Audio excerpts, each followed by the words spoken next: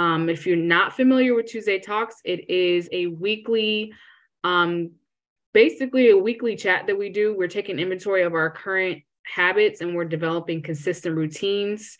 And we're doing all this during our lunch break. But if you're retired, you just logging on, which is cool too. All right, so we're going to get rolling.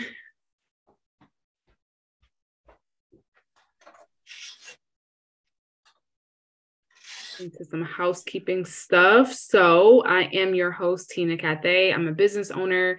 I am a certified personal trainer and health coach. I'm currently serving in the Air National Guard, and I'm a huge advocate for women finding balance. All right, couple of disclaimers. Even though I am certified, I do suggest that you seek out medical professional, seek that out first before you start anything new. So in that way, you're not injuring yourself, you're not going against doctor's orders or things like that. Our funding disclaimer. So funding for this initiative is provided in part by Mission and Ambition LLC and Teena Cathay Lifestyle and Fitness LLC. We have many military women participating in the series thanks to Michigan Department of Health and Human Services through the Community Mental Health Association of Michigan, and they're providing additional funding for this initiative through a federal community mental health block grant and a substance abuse prevention and treatment block grant supporting Women Veterans Strong. We ask that you be respectful of others and yourself, no soliciting, no selling, and then no judging anyone else, and yourself is included in that as well. All right, so there is a Q&A in here, also open discussion. So if you have questions, you can hit the little raise your hand button or just jump in with your comments and words of wisdom and whatnot. So last week, we were assessing our physical strength. A lot of you guys have been doing new routines and adding to your routines and just getting more consistent, and whether it's walking, going to the gym. And it's warmer now, so we're doing more movement, which is awesome. So we assessed how far we've come throughout this whole process. Again, we're in our 6th month, and then talking about celebrating wins, big and small, because those small wins add up to the big ones. So those count too. So do not discount those.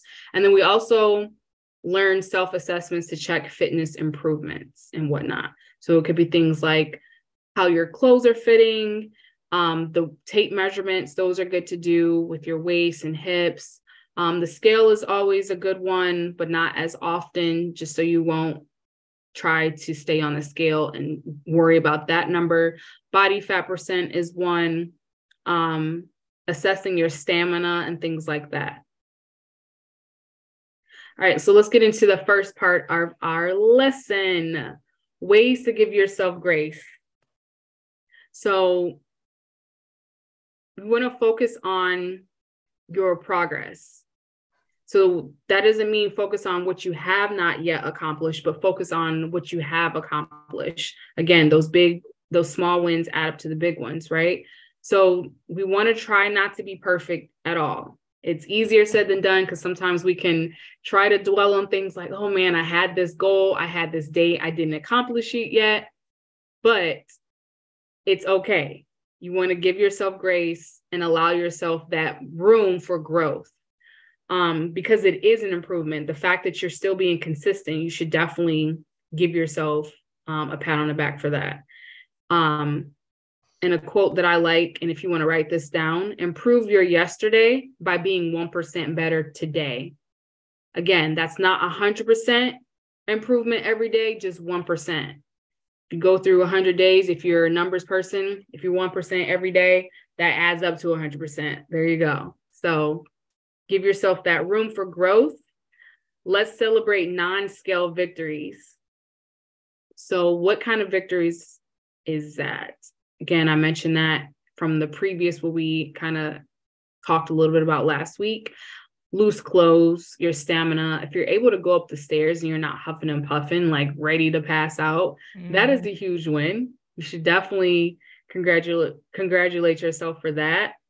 And it's also, look at those experiences that you've had. I know of people who started a new routine and they ended up gaining new friendships out of that consistency with their workout. Because sometimes it's easy to look back, and that's just part of our human nature. We look back where we always dwell on history because you can learn from history, but you don't want to just be stuck. You look at history and you learn from it. So if you want to look back on what you did yesterday and there's something that you did not accomplish, maybe you ate bigger portions that you wanted to. So then today, maybe focus on that one thing and improve on that. So then there's your 1% better than yesterday. All right, last one for this one, guys, support team. We all know what that is. That's our gym buddies, our friends, new friends that we've acquired along the way throughout this whole journey and whatnot. Family and friends. The good thing about this is that you're not alone. And then we're all each other's support team too. I feel like last week when I was not on and we weren't talking, I just feel like something was missing. It was very weird. I was like, I looked at the clock and I was like, I'll be in Tuesday talks right now. So you guys definitely were missed. I consider you guys the support team as well. So you guys are definitely appreciated. Has anyone had any changes in their support team since we've started? Like let someone go or added new people in? Yeah, actually, I joined a couple other groups. There was a group, Paula Sobey off of Selfridge invited me to a church history class, Church History 101. Nice. Because he's a pastor. And I was like, sure, it's a Friday night. It's like a 3-hour class. And this Friday is our last class. But I just really feel supported by them. And then I started a women Bible study on Friday mornings. And so I'm meeting all these new women. And it's amazing, like when you're retired and you're relaxed and you don't have all of these pressures of family and work, and I can really be present and really appreciate each and every person for who they are and what they bring to the table. But I can also appreciate myself and what I can bring to the table and share with others. And it's that reciprocality is like unmatched to anything I've experienced. And so I'm really enjoying it. I like that. Thank you so much, Sue. I'm trying to ensue that now. Even though I'm a long ways away from retirement, I wish I could. So I'm glad that you have that. Enjoy it. Continue to protect your peace and advocate for yourself. That's awesome. Laura, I see your beautiful face, and I must say you're looking really, really slim. I see it. Thank you. It's here. It's also, yes, at the waist and the hips and the stuff the waist that you have your pants at, not the other stuff. You still got donuts or whatever they call love handles. That's it. So when I went out to California and looking for pants and stuff to watch what I was wearing, clothing, and how it these things are looser. It's like, oh, I guess. And so now I'm like, wow, I didn't need to wear this anymore. I got to take this in and this or that and get them fixed and whatever, because I'm not going to get rid of them. I bought things when I had the extra weight. We all have done that. Got to have something, right? So now you like these things. And you got to just make some modifications and tailoring. That's it. And yeah, it's just really, really, really pleased. And then the scale was showing me something too. So that's also, and I have had a few things I'm not supposed to have, but I'm still within, I under projected what I wanted for the actual daily weight thing. And so now I have days where I have a little bit more, and that I'm still under this 2,000 calories. Is it beautiful? Because I have no idea what I was eating before. I wasn't eating a lot, but I just know that I wasn't changing things on it. Right. So I don't know what I was eating before, but the 2,000 calories is not there very often at all. It's much more at the other end, which is what I've got projected. And there are times, well, you can't go that low. This isn't safe on the thing. It's what they're actually telling me. This is not good. So it's another thing about that app. if anybody didn't know that. So yeah, it's been very, thank you for the compliment. I appreciate it. I'm getting others So that excited. are noticing it too. So it's always nice when you have those positive things coming from the people that you see and they see the changes. I know Sue's mentioned things and others, my family, I think of, and intermittent friends here you see, and it's like, oh, well, yeah, I have. So thank you very much. Yay. Here's Yep. the celebrate those non-scale victory, focus on your progress. All right there. You got your support team. Perfect. Yep. Thank you. Appreciate it. Awesome. Let me try to mute this. Thank you for sharing. We're going to go into our first journal prompt, ladies. When was the last time you had you time? Just carved it out. You sat alone by yourself, read a book, watched your show, did what you wanted to do with not thinking about work, not thinking about any tasks, just did what you felt like you wanted to do in that moment. Jot that down. If you have not, why not? And we'll come back and talk about it.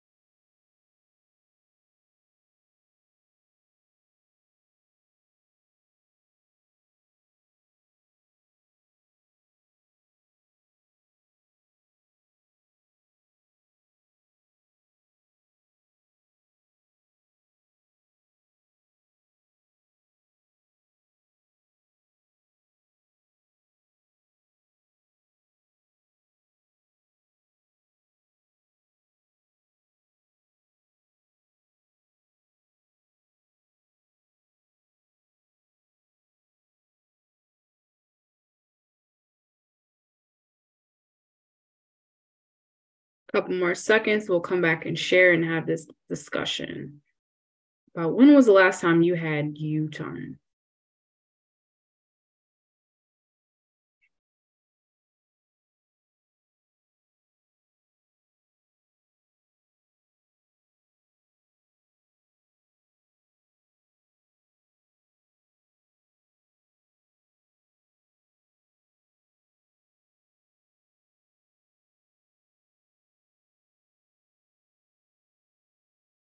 All right, would anyone like to share?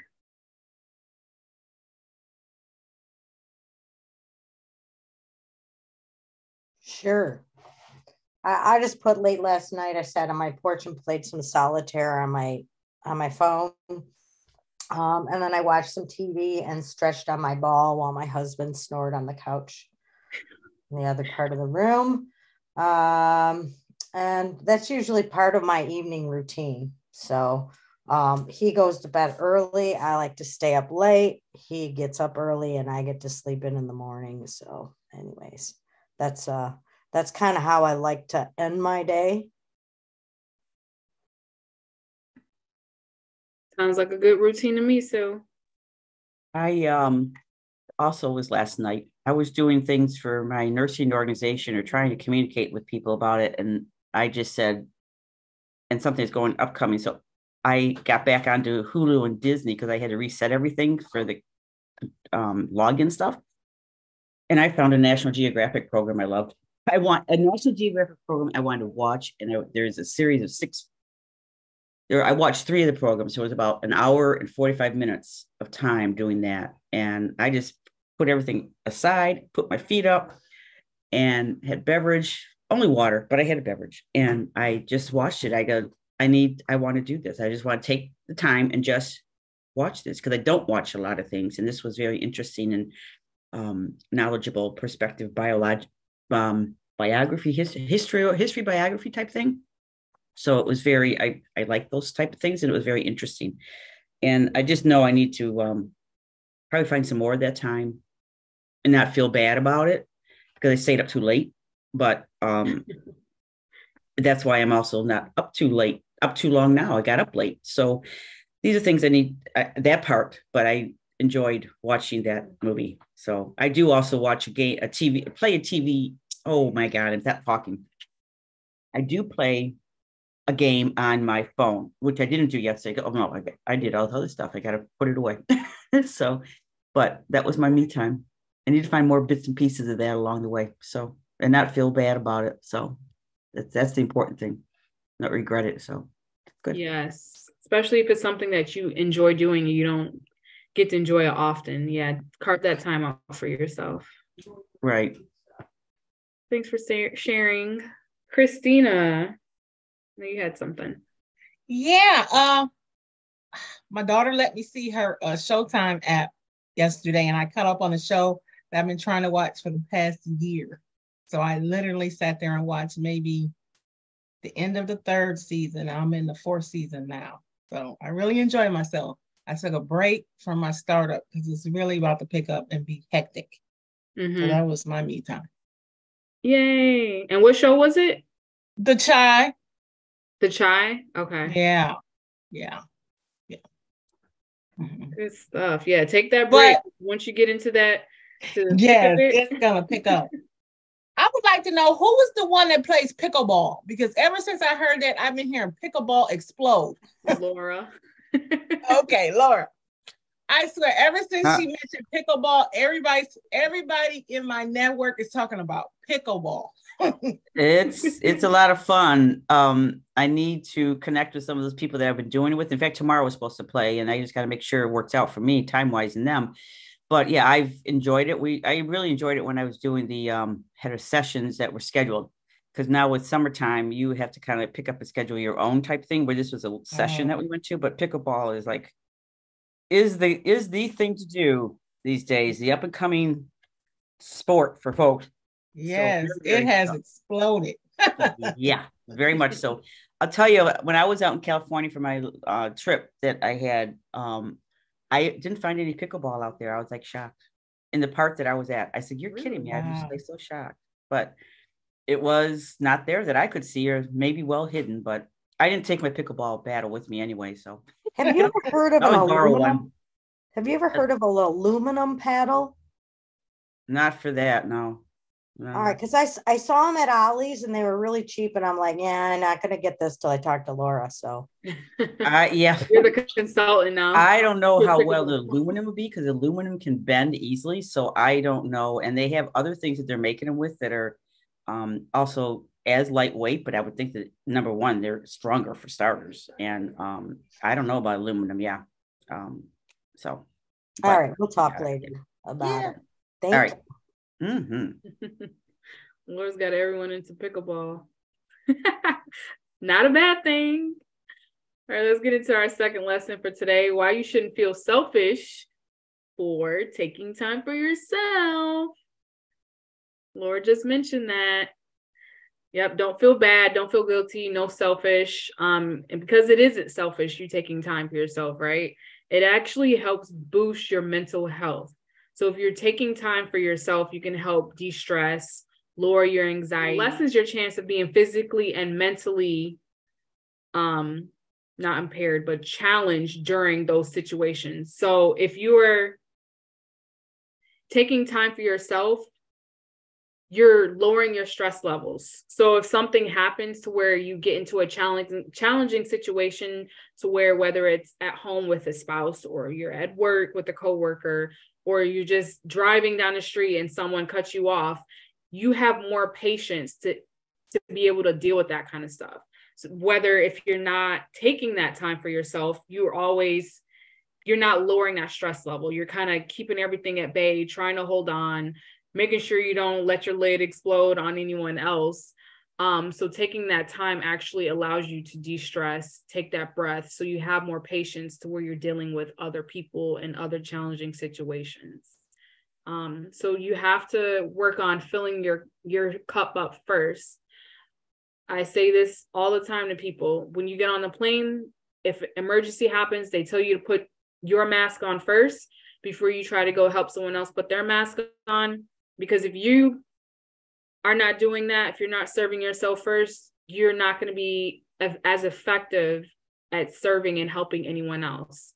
You'll be running on fumes, running on E, short-tempered, thinking can be altered as well if you allow that stress to just sit at bay.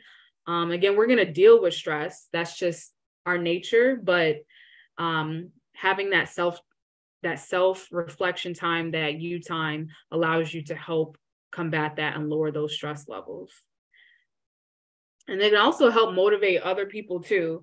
I don't know if you guys noticed this, but I know we've all talked about how we want other, the close people around us to kind of emulate what we're doing and kind of hop on that bandwagon of being more health conscious and whatnot.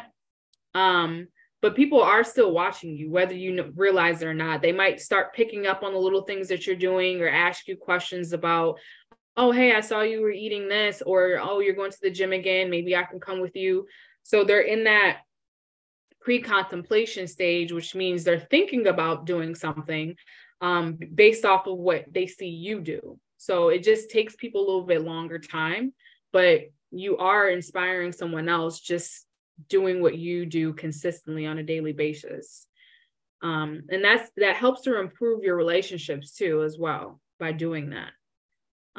You're able to communicate better with your partner or communicate better with a coworker. If something challenging comes up, you're less short-tempered with your kids. At least I know I've noticed that a lot. Like if I'm taking that time out for myself, I'm getting my workouts in, I have way more patience with this 5-year-old, which she is giving me the run for my money lately. So it helps. Have you realized or noticed that you are more patient with your bubble, everyone inside of your circle, from you taking that time to yourself? Yeah, I just turned 60 in November, and I've heard this before, fill your cup first, and then there's others over self. And I was raised to always take care of other people first. And so I think this year it's really like I'm actually talking to myself and saying, what do you need to do for you today? And before I say yes to anything, I need to look at my schedule, not only on that day, but the day or two before and the day or two after, because I don't have the stamina that I used to as much as I'd like to. And admitting that to myself was huge. But I also, like you said, it's hard to have and be patient with people when you're annoyed or you're resentful because you didn't do something to take care of yourself first. And so I'm really more aware and more present with my thoughts and my feelings and getting enough sleep and saying no to stuff. I said no to a meeting tomorrow because I just found out about it today. And I'm like, no, I get up at 8 o'clock in the morning and going and passing out food boxes. I don't have to. And it's too early for me. I'll do it at 1 p.m. Yeah, no problem. The day, but if so it's been a challenge, but it's like, you keep repeating the same mistakes until you finally learn the lesson. And so I'm finally learning that lesson. Good. Yeah, Laura, thumbs up too. Good. Sometimes it takes us making the same mistake over and over again to learn that lesson. I've done that before too. It's like, why do I keep having the same outcome? Because you keep doing the same thing. But that kind of brings us into our next question. And Sue, you've kind of already answered it. What is hindering you from having you time? So why are you not able to take that time for yourself? Or why don't you feel empowered to take that time for yourself? Let's take about a minute to jot that down. We can come back and talk about it.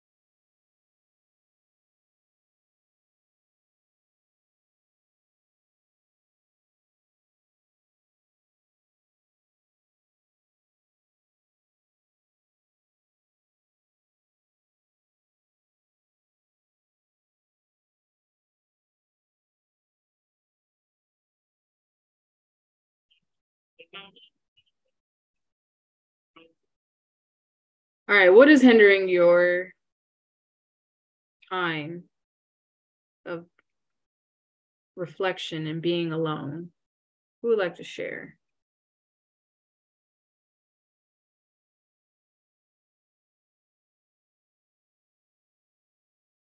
All right, well, ladies, you know I'll always talk. I always got something to say. I said I can easily be persuaded to help and serve others because that's what I saw my mother do. But practicing these lessons about, taking you time is helping me see my part in all of my relationships, and not blaming other people when I resent saying yes to something, or after I've done it, then resent, all that resentment builds up and it's not a happy place to be. So it is a happy place to be when you can say no with confidence and be okay with it. That's absolutely true. I like how you said you can't get upset at other people when you said yes. You didn't have to say yes. Laura? Yeah, that's very good, Sue. You can't, and that's true. I think it's the overcommitment that you do in life and that you need to learn not to do. There's the subconsciousness that you've had ingrained into you since childhood, that you do for others first and don't be selfish. And why don't you think of that other person and not just yourself? It's ingrained into you, that is so ingrained. So, and then as a parent, you have this part of your responsibility as a parent is to care for others, care for that child, make sure that child is safe and fed and loved and all these things. And you want to be the good parent, the better parent. And they're initially, when they're young, you have to do everything for them because they can't do squat. And you can't wait for them to get to do their own thing. And then when they do, it's like, oh, don't you need me anymore? And it's like, wait a minute. So you got this circle thing that you want to maintain perhaps, but you're not supposed to. They need to grow and so forth. And you're supposed to grow with it and let them do. And then slowly find things for yourself.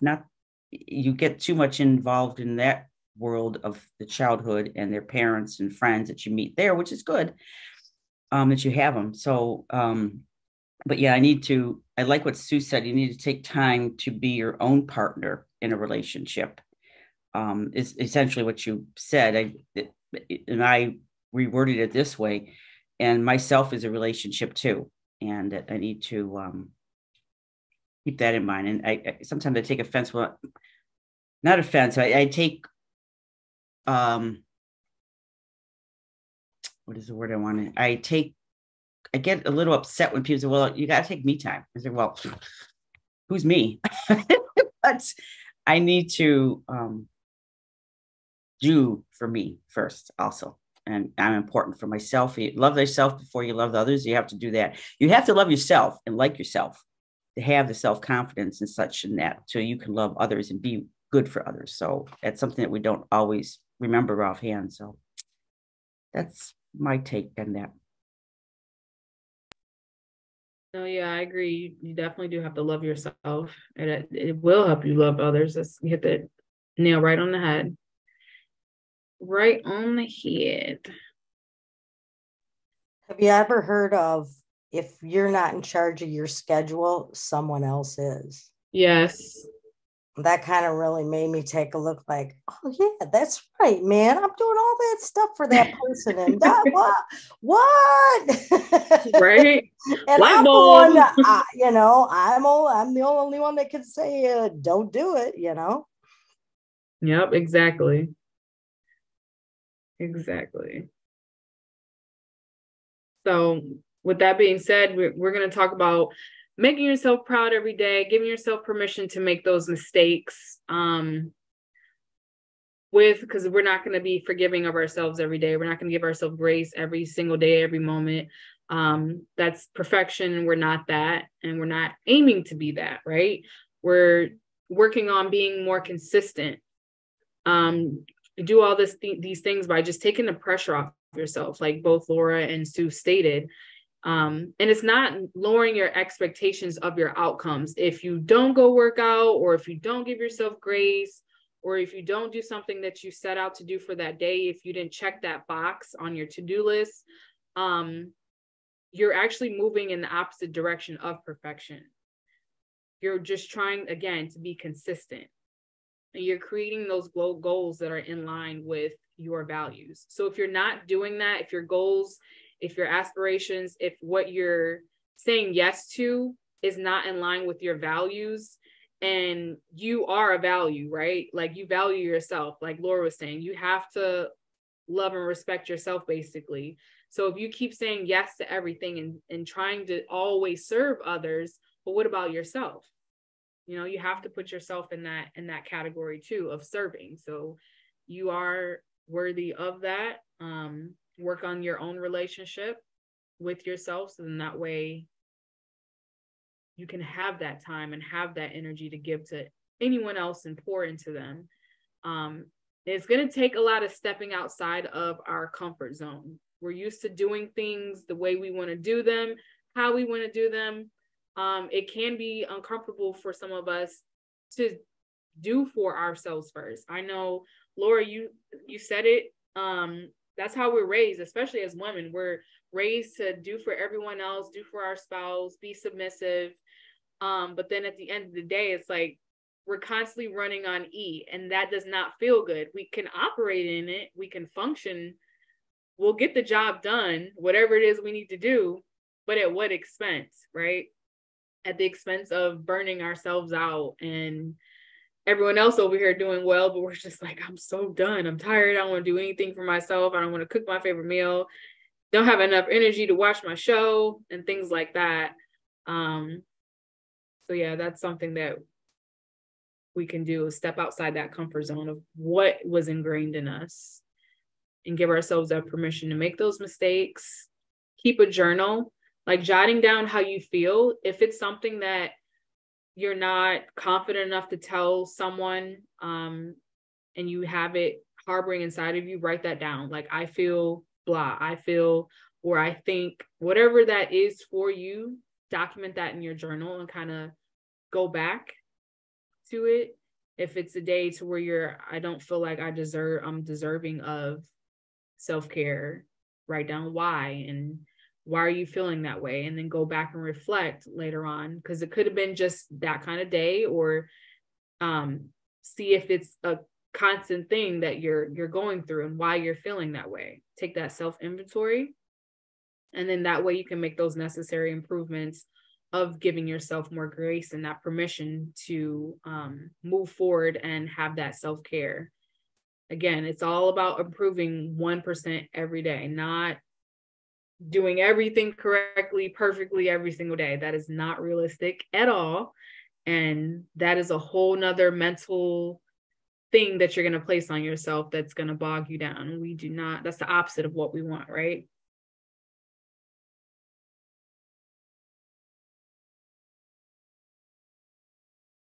So this last journal prompt, you can write that down. It kind of makes you go deeper into the last question of why is it challenging? You know how you have the kid that always asks you why, and you give an answer, and then it's another why, and then you got to give another answer. So just kind of pulling more out of you. Why is it challenging? Just be 100% completely honest with yourself. It's something you don't even have to share with us. Just dig deep into yourself and say, why is it challenging to give yourself grace? You can take a minute, write that down, and then if you want to share, you can. If not, just leave it in your journal for yourself.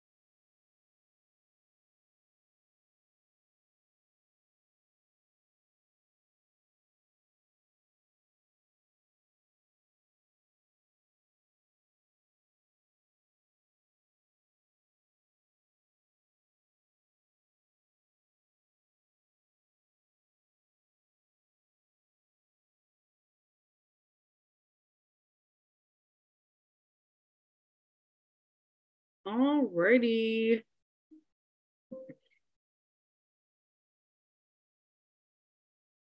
Does anyone want to share? Why is it challenging sometimes to give yourself grace?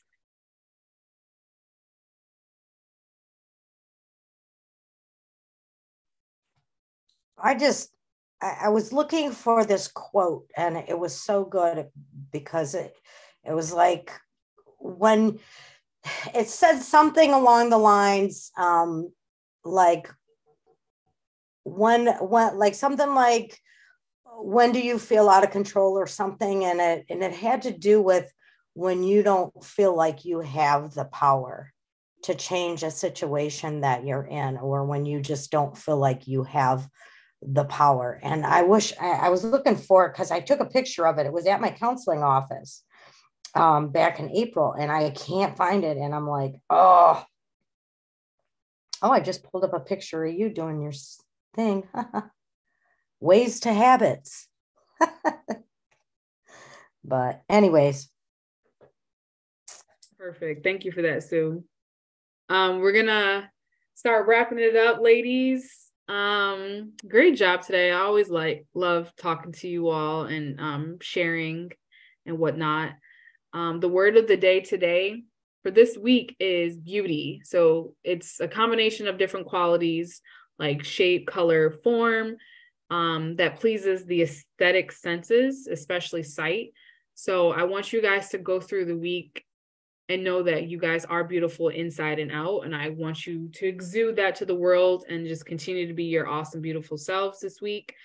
Also uplift another woman too and let her know that she's beautiful as well. The challenge for this week, I want you to look in the mirror and tell yourself good job. Like you can say it sitting down, but I want you to just look yourself in the eye in the mirror. It's going to be very uncomfortable. There's that comfort zone. Get outside that comfort zone and do that. Tell yourself good job.